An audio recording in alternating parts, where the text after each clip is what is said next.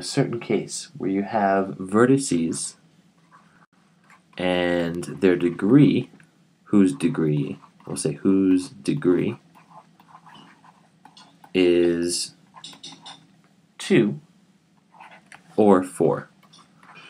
So whatever graph we're going to look at in this video, every vertice will have a degree of 2 or 4. And when this happens, then we have a circuit, an Eulerian circuit. Now, again, a circuit just means that you can start at a vertice, travel along the graph, and then come back to the original starting point without repeating an edge.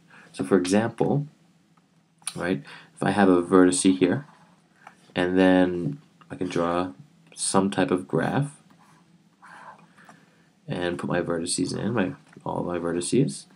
Well, I know that this is going to have a circuit. It's going to start here, right? I can work my way around and come back to the original point.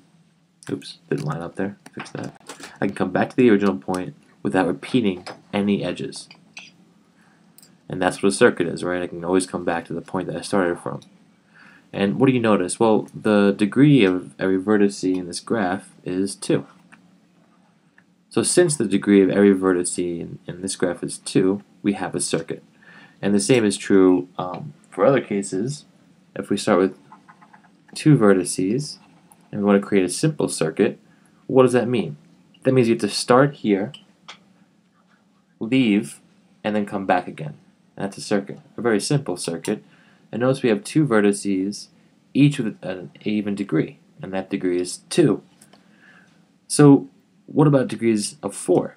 Why does that make sense? Well, we can extend this, right? If I start here, and I want to get to this vertice, and I travel here, and then back again, let's look at this. I start, go, keep going, and then I want to come back. And what do I end up creating? Well, this vertice has a degree of 2. Here this has a degree of 4, and that has a degree of 2. And it just makes intuitive sense. I wanted to show you some pictures here to think about it, that when you create a circuit, you are creating, you can create vertices with a degree of 2 or 4. You don't need to have, it doesn't work both ways. You can create circuits which vertices with higher degrees, and that's what Euler really deals with in his theorem, right? We can keep adding to this loop, for example. So now I've created 2 vertices, and each of the vertices have a degree of 4. But I can go beyond that. I don't need to stop there. We're not really dealing with that in this video. We're just getting started on this.